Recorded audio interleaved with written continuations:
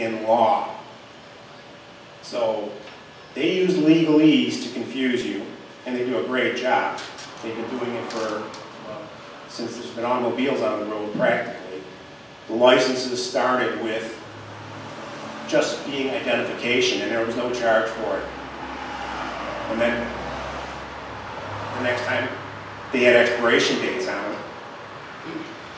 And then the time after that, they charged for them. So the camel's nose gets into the tent, and they keep going and going and rolling.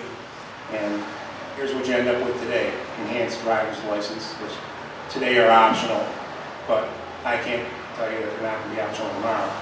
They'll probably be mandatory. Just enough people are fighting and they don't want chips, and that's what they are.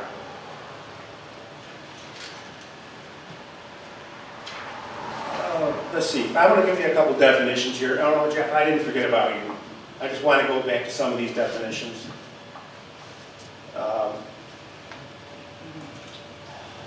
One funny thing I came across in here, which kind of opened up the book to let you know that this book is written entirely for people that are going to be in commerce.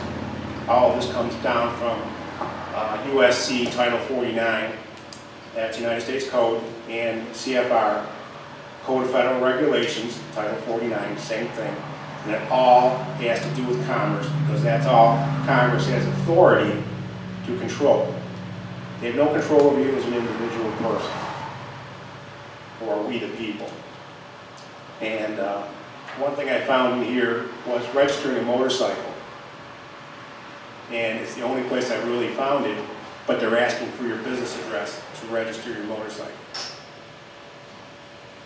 And I don't know what made me look in there, but I found it. I spent a lot of time going through this book.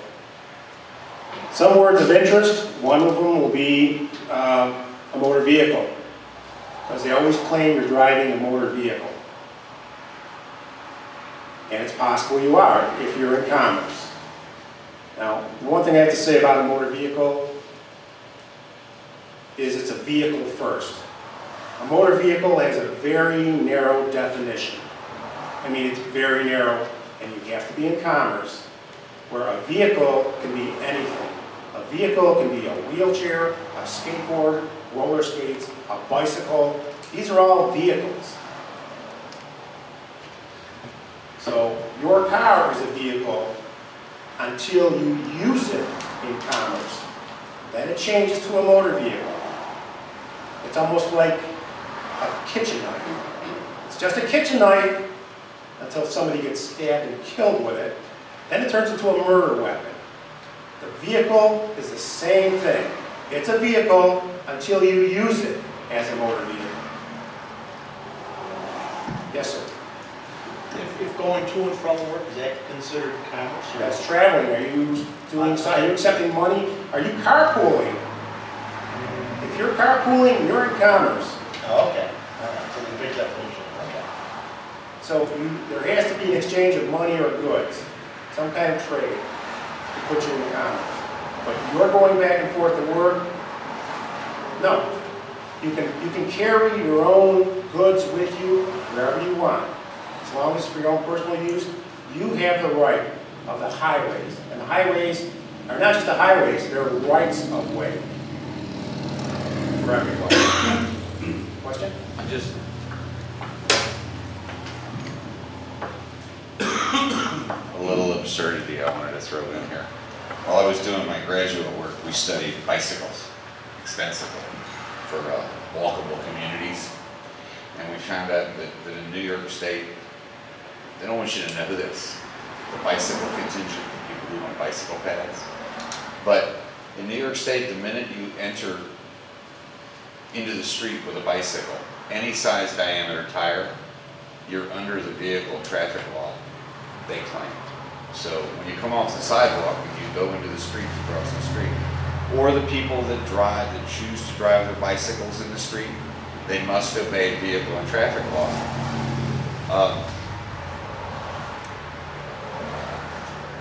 Under New York State law, it's up to the individual cities or villages to determine whether or not they can ban bicycles from sidewalks. those that choose to, they don't determine whether the ban applies to the appropriate sized bicycle. Now, I say that to say this.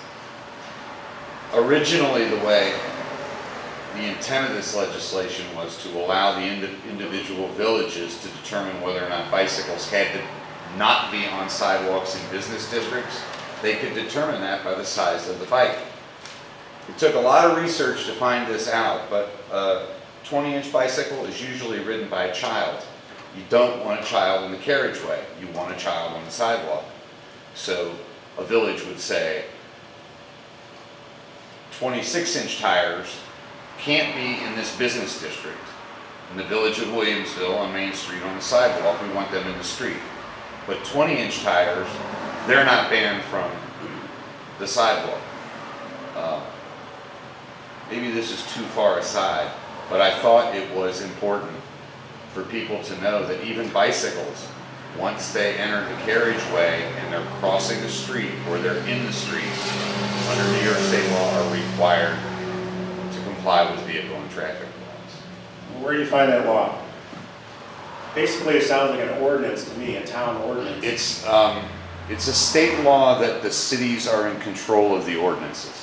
They delegate whether or not the city or the village can ban bicycle traffic from the sidewalk to the smaller government entity. It's a state law that delegates it to them. Not many do it at all. But it is an ordinance. Yeah, it'd be a local ordinance. It's also color of law, which that would make it administrative. And I've just luckily finished up in administrative court. I'm studying to be a paralegal, and you don't believe the stuff that they spoon feed you when you're learning. It's the same thing they're giving to the lawyers. It's what they want you to know, but it's not what's true. So they believe it and they teach it, and they think they're teaching you the right thing, but they're not. But an administrative court, you can only be a plaintiff. You don't go to administrative court to be judged.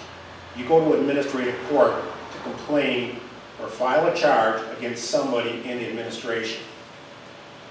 There's no other reason to be there. And if you go to administrative court, you can take the people in the court to another administrative court. Because the one you usually go to won't even admit it's an administrative court. Your vehicle and traffic laws, the Bureau, Department of Motor Vehicles, agency, they're all administrative, every one of them. State Police, administrative. Buffalo Police, administrative. They're all under administrative law. So when you go to court, you're under administrative law. Now, I just did a roundy round with a judge out in Wheatfield, and I tried to get her to tell me what the jurisdiction was, and of course, she wouldn't tell me. And what I did is I said that this is an administrative court, and she says, no, it's not. And she might have been right, because the judges switch hats while you're in court, and they don't tell you when they do it. They'll bring you in on a criminal charge for a violation, am I correct?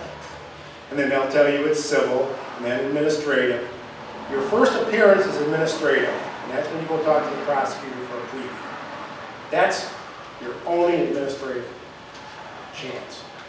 So you should have paperwork filed when you go in for that ticket. There should be something in there.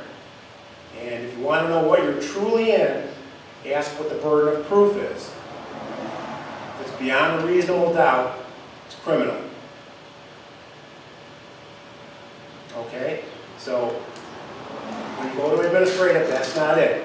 All they're going to operate on is preponderance of evidence, and that's 51% proof. And they're going to open up your folder and look inside that folder, and they're going to see a traffic ticket or a summons. That's the only thing in there, and that's a preponderance of evidence. It's prima facie, and they presume, like I told you before, They presume everything that is not favorable to you. That's their MO. So I talked to the judge a little more. She was very nice. She did answer a lot of my questions. And I asked what kind of court it was. And she told me that, as a matter of fact, the judge should not really be talking to you. It is the prosecutor. The prosecutor should be answering all your questions. It's the prosecutor that should be giving you the jurisdiction, proving the jurisdiction. And the police officer should file a valid cause of action. And they don't do that. You don't know the nature and cause of the charges, and all they will tell you about is the cause. You don't know what not wearing a seatbelt means, or you don't know what going 55 and a 45 means. Like you're stupid. But you're not. You just don't know any better. So when they ask you if you understand the charges, 99% of the people or more are going to say yes, when they don't understand the nature of the charges. Where are they getting the jurisdiction from? And they're getting it from Title 49. And that's transportation code. And if they want to yank your license, the courts really can't do that either. That's supposed to be done through the Department of Transportation. And they juggle their jurisdiction around between the Department of Motor Vehicles and the Department of Transportation, and you don't know where they're coming from. They really do make an effort to make it as difficult as possible for you to get any kind of relief. And if you can't get relief, you're not getting a fair trial, if it's even a trial. I think most things are foregone. And the officers pretty much will tell you that they're in law enforcement, and law enforcement is not what you want. You're looking for a peace officer, because a peace officer is what was the original intent for the police force. And law enforcement is just another word for revenue enhancement. Now, you can get a lot of information by going to Rodney Class's site. He has, about 3 years of archives, and I have every single one of them. And you can watch him start from the beginning like I did when I didn't know anything. I didn't know how to interpret law. I didn't know any of the legalese. And he teaches you how to look up words, what they mean, where to find bills, and anything you need in Congress. The legislative intent is very important. To find legislative intent will tell you what they meant instead of depending on the court's interpretation of it. Because the court's interpretation is usually pretty lopsided. So I don't even know if I got to your answer yet. I got off on the administrative kick, I apologize. So was the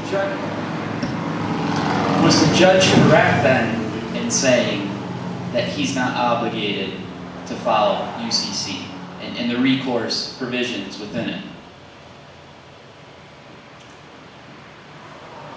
You would have to read New York State's administrative law, and you'll find that under NYCRR.